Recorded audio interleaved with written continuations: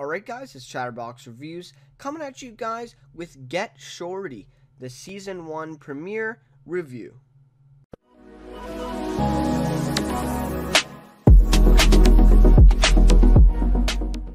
So, I really enjoyed this episode. I saw this show advertised, all over the place. Really, it's pretty hyped up. I heard, a lot of people talking about it. So I decided I'd check it out. Another, crime drama.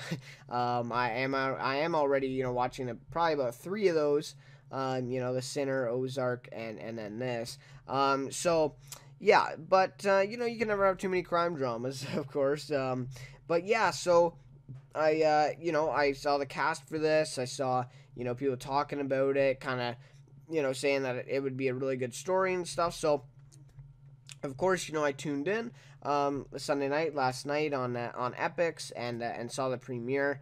And I enjoyed it. I mean, it really impressed me, I think, with this show, and I think they got something good here. Now, the only thing is that I have decided I'm not going to be doing a week-to-week review of this show, just because, I have already 5 shows on the go now. The Sinner, Suits, Zoo, Salvation, and Ozark, right? So, and that's kind of an interchangeable one, right? That's not a week-to-week one because we've already had 10 episodes out. Kind of just taking my time with that one, trying to enjoy it. But anyways, so, yeah, so I don't, I would have time for it because, it'd be a Monday. But I just, that and kind of along with the lines of Epics here, they released 2 this week. I think it's supposed to be 1 every week after this. Just 1 episode a week, so I don't know. It's kind of different. I haven't really watched anything on Epix before, so I'm just a little reluctant here. But really, I really like the premiere. I'm personally gonna keep watching. I think the whole season, and then what I'm gonna do is I'm gonna do this little quick review recap for the premiere, and then I'm also going to do a complete season review, where that one I sort of just really condense the ideas of what happened, maybe talk about the plot for each episode. And in this case, I won't be able to do this, but with my other shows, I'm going to basically average out the ratings for each episode and then get an overall rating for the season. So I think that'll be really cool to see what that comes out to be for the shows, and then sort of rank the season along with other seasons if the show has that, like Suits. There's been 7 seasons, so kind of rank it. So I think that's what I'm going to do for all my shows then when the season ends. And this one I will as well. Obviously, it's going to be a little bit different because I don't have a rating from each episode, but nonetheless, I think it'll turn out well. So yeah, so you can expect this episode here, and then later on when the episode, I think we're getting 10 episodes for this season 1. So when the 10th episode done is the finale's done, then I will make a complete review and just try to wrap everything up there, and hopefully get your guys' opinions as well if you tuned in. So anyways, like I said, just a really quick week recap here. I'm not going to touch on everything, but just some little important things, and I'm going to share my main thoughts and my highlights of the episode. So basically, we start off, the older woman, who we find out is named Amara later on. So she basically has this man kidnapped and taken in the van for not paying up, and she's kind of sitting at the restaurant there. So just right away, they kind of hit us with an unexpected thing. She just looks like a nice, older woman, sitting in the restaurant there, having food there, and then all of a sudden, this guy is just kidnapped in a van. So it kind of gives you that wow factor, right off the bat. I really like that. And yeah, and she obviously, is the leader of this big drug ring. And it's also different because, it's usually always a man depicted in TV shows and movies, right? But they're kind of using an older woman in this. So it's interesting spin on it, definitely. And I like it though. I really like the spin. I think it adds to the show. So then we kind of get the idea that Miles is trying to get back together with his wife. He sees a movie with his daughter, and tries to give his wife a ring on the way out. And by the way, the daughter and the Miles, and his daughter dynamic is also, pretty nice, thing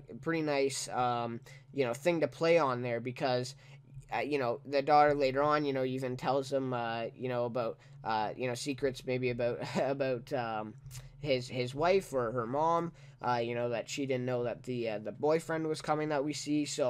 Um, so yeah, so it's kind of, they have a really really close relationship, even though she doesn't live with him. So that's really interesting. Anyways, he tries to buy his wife a ring. He says it's been 6 months since they separated. I guess obviously they're not divorced, I don't think. But it's been 6 months, but she refuses. And he thinks, it's because of what he does for a living, his job. And later on, we find out what his job is. So we meet basically the Miles character, and Lewis is basically his partner. I'm not necessarily gonna say friend, because I don't really know what the relationship is there, but it looks like they've known each other for a long time, so I'm gonna guess a friend. But yeah, so we kind of see them, and they dispose of this body of the man who was kidnapped earlier in the van. Yeah, it's kind of like it just gets right to it. Pretty gruesome early on. And yeah, we kind of learn what they do for a living, right? I mean, wow. They're kind of not hitmen, even, because they're not really killing the people. They're kind of just covering it up and getting rid of the bodies or whatever, right? So really interesting. And it's kind of funny because they're so nonchalant about it, just picking up a body, put them in the trunk, right? So that's kind of the funny factor. Now in this, going into it, I didn't think that it was going to have a lot of comedy. I thought it was a serious crime drama.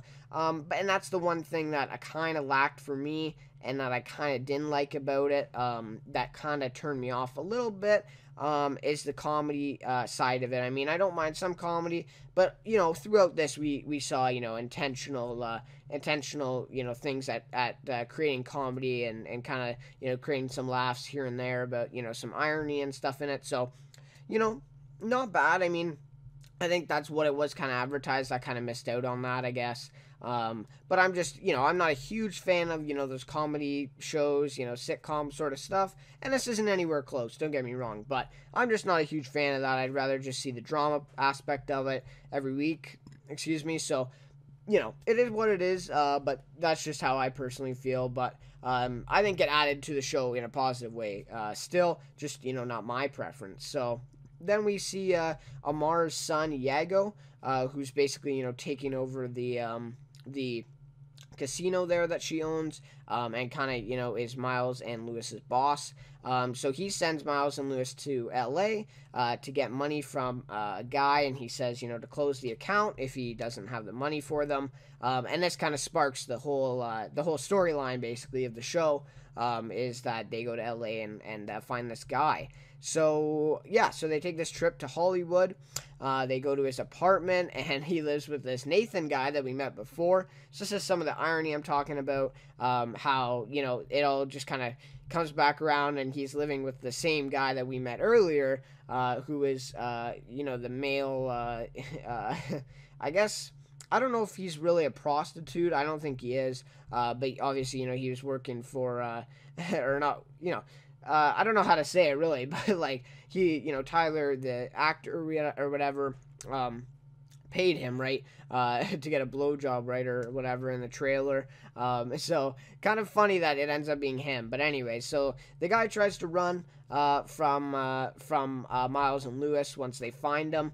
It's just a funny scene when he tries to get away, and they get him back. And kind of Miles is kind of talking to him, getting interest in this movie, kind of buying it, and then Lewis all of a sudden kills him, and gets blood all over the movie script that this idea is coming from. Lewis doesn't really buy it at all. He's not interested, but Miles actually takes the movie script with him, that the guy had written, and yeah, so it has blood on it, so it's not too valuable anymore, of course, but Miles kind of buying it, and he wants to really look into it. So that's kind of the whole storyline of this, that he finds the script by killing someone here, which is just hilarious in itself, right? The irony there. So, anyways, it's it's kind of funny scene there, where he dies as well, where he's asking if he has paper towels before he kills him, stuff like that. So there was a lot of comedy. That's sort of maybe what I'm trying to get at. There was a lot of comedy for it to be a serious show. Like, I think it's more of a comedy show than it actually is a crime drama, in my opinion, just because of the stuff we saw this episode. But maybe they wanted to start it a little lighter, this one, and sort of build on it. I'm not sure. But then, we meet Rick Morweather, who's played by Ray Romano. He's great. He was in Everybody Loves Raymond, of course. That's kind of his famous role there. And he's a great actor. So we kind of meet him. He's a struggling producer, and he's making this Hunted movie, I think it's called, with this actor named Tyler, whatever. And so, we kind of meet him. We kind of get introduced to his character, and then eventually Miles, later on, goes to Rick's office, and basically wants to pitch him the script idea. And sadly, for his sake, Rick actually declines, says he doesn't have enough money for that. Right now, he's just funding stuff that's being sold in Germany and Europe or something like that, he said. So he doesn't have the money for this. So after Miles gets turned down, obviously, he still has the script and he still wants to do something with it. So, he kind of gets down to his last option here. Obviously, he didn't want to do this at first, but he ends up, driving in the truck with Amara, the older woman there, and her son, Yaga, I guess, or Yago, sorry. So they kind of drive, and of course, the thing happened with Yago and Miles before, where Miles kind of outsmarted him and took his gun away. So he was upset about that. And so basically he asks Amara for money to produce the movie script to make it into a movie, since, Rick didn't agree. But, basically he's going to use Amara's money, as a silent partner, and then kind of put Rick's name on it a little bit and let him sort of, handle the whole movie aspect, because Miles doesn't know anything. But really, he kind of proposed it as a way to clean her money, that it would be, 100% clean money. That the profits that she would get from this movie, right? So definitely a good idea, right? They can't, she would have, it's a good idea. She can't pass it up, really. So it's kind of, money laundering through the making of this movie. And so she tells him that she'll think about it. And yeah, so Miles pretty happy about it. We kind of see his face that he didn't really think that she would say that, so he was surprised. And yeah, so it kind of ends off like that, on that note, so obviously I think she will accept, and she will end up giving him the money for it, and then it'll be the start of a very, very shady movie creation. So it should be really interesting. And then, yeah, so just I touched on it before, but the Miles and his daughter dynamic is definitely interesting in this one. And we kind of get the idea that everything he does is kind of working towards getting his family back together, getting back with his wife and his daughter, moving, physically being, together again. So I think that's, sort of what his whole intention is with this movie, making it, kind of switching professions finally. And he thinks that's going to, woo over his wife. So, definitely a good thought for Miles, obviously. Why would anybody be with him when he's doing a job like he is? Now, I'm not sure if his wife knows the full extent of it, but obviously she knows that, he does some shady stuff at least, or at least that's the impression I got. So, yeah, definitely really interesting episode here. It kind of leaves it off that, he kind of throws the script in the truck, and then we get the credits. So, definitely leading to big things. I thought, the Miles character was really good. Chris O'Dowd played it really well. I will get to that a little bit later as well. So yeah, and I just wanted to mention Epics. Great show for you guys. I mean, this I haven't really heard of. I heard of them once or twice before this show but just minor things. I haven't really heard. I heard like a couple of movie marathons or something on there. And kind of their slogan is movies. I guess that's what they're known for. But this is an Epix like original show, so it's kind of like a Netflix original only on Epix. So yeah, it's interesting to see that they got this show. And definitely good for them. I mean, to have the show, I think it's going to be a popular show. I think, or at least after season 1, I think it's going to get a lot of attention, get rolling, and I think season 2 is going to be great for them. I think so. Yeah, really kudos to them for making the show, getting the cast that they did, and of course, the showrunner, is probably more responsible for the cast and stuff like that. But just for Epix for picking it up and running with it. So yeah, really great credit goes to them. So anyways, now I'll get to my rating for this episode. So, like I said, I enjoyed this episode. My rating for this one I'm going to give is a 4.5 out of 5. This is even a little bit high of a rating, in my opinion. For me personally, right, in this rating is kind of, a personal opinion, right? I just didn't really like all the comedy stuff. I kind of tuned in thinking it'd be a crime drama and it'd, be serious. But there was a lot of funny moments and comedy, more than I think there was even serious, kind of, scary, suspenseful moments. So, for me, like I said before, I'm not a big comedy fan, and I like the serious drama stuff, and the thinking, the psychological stuff. So, I'm kind of disinterested a little bit, but still going to tune into the show for sure. And there were so many good things about this. I mean, the introduction to these characters, just some of the scenes were great. The whole thing about how the Nathan character kind of connects back. Having the side-by-side stories of Rick's story that we kind of see throughout, and then we see Miles' story, and at the very end they meet, which is usually the end of a movie, right? That's a big scene. But we get to see it in episode 1 of this show. So it's, a great way they did that. And yeah, I mean, and the cast is just amazing. Chris O'Dowd, playing the main character here. So yeah, I'm really impressed by it. 4.5 out of 5. But yeah, so I think it's good. I think it's going to be great. I think the season's going to be good.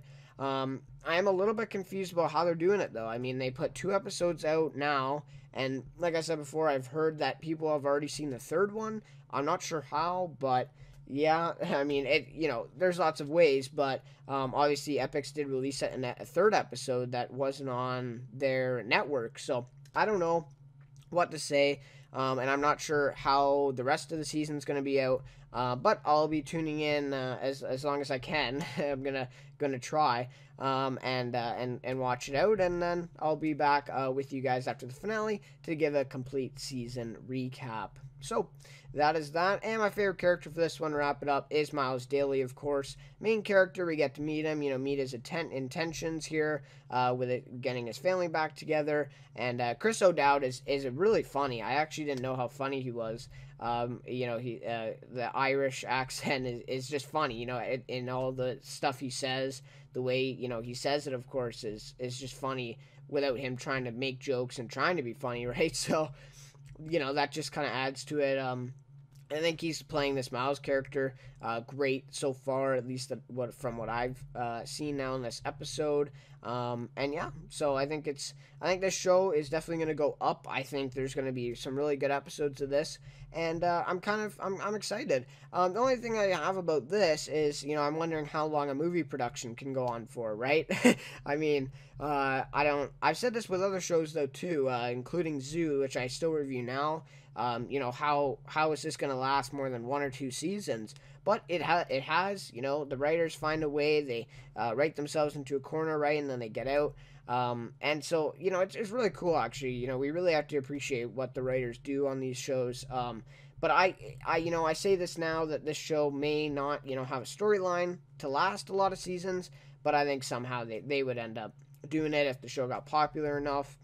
I haven't seen the ratings or the amount of viewers for this one yet. I'm not sure how Epix is going to release that either. Maybe they aren't going to release it until the very end. I'm not sure, because it's sort of like a Netflix thing, right? But I think it is a channel as well. So, anyways, yeah, I think it's going to be good, and definitely I think season 2 is going to be really good. I think that's when this show is going to get a lot of people running to it and really hooking on to it and watching it. So anyways, guys, that's my review of the Get Shorty season 1 premiere, or I guess the show premiere, the series premiere on Epix. Yeah, that is basically it for this one.